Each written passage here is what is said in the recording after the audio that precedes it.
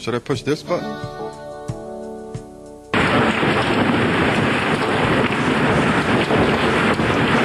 Oh, I'm sorry. Wrong button. I'll try this one.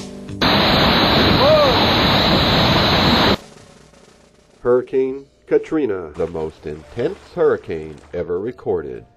As has often been the case in the past, major hurricanes are born when the moon is full. 908 millibars, 26.81 inches of mercury. This buzzsaw of 175 of scientific organization and symmetry. The appearance from afar majestic, arousing the curiosity of many, witnessing the building ocean waves.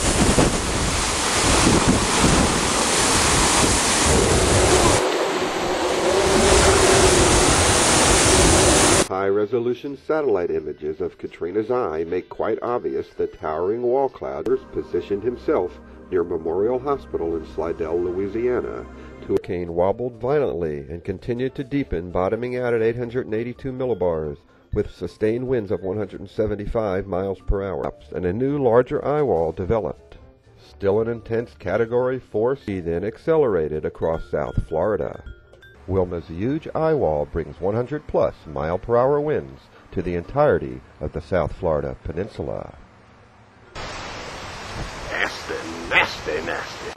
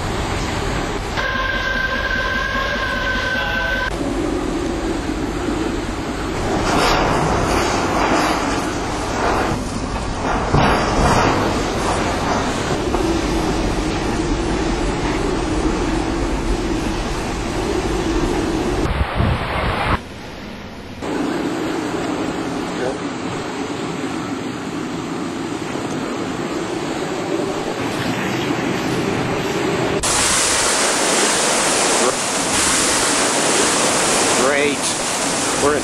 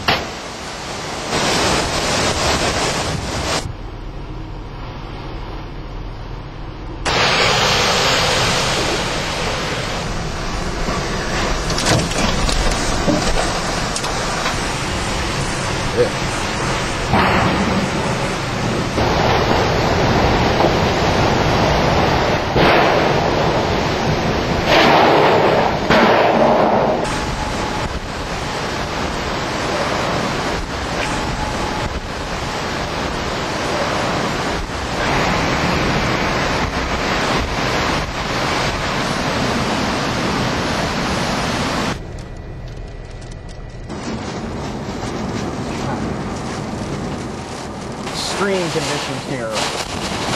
Wow.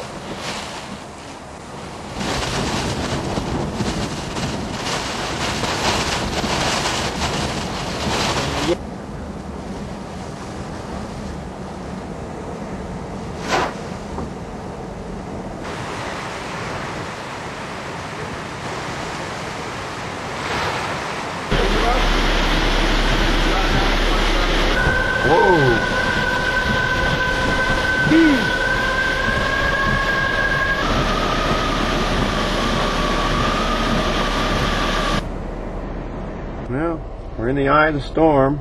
We're in the western edge. Wow.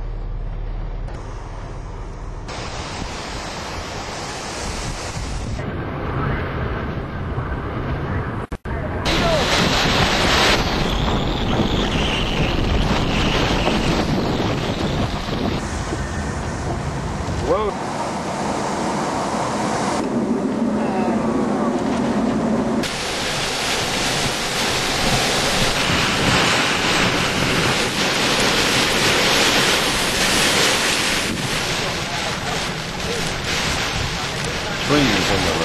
Well, we were able, with the help of another crew.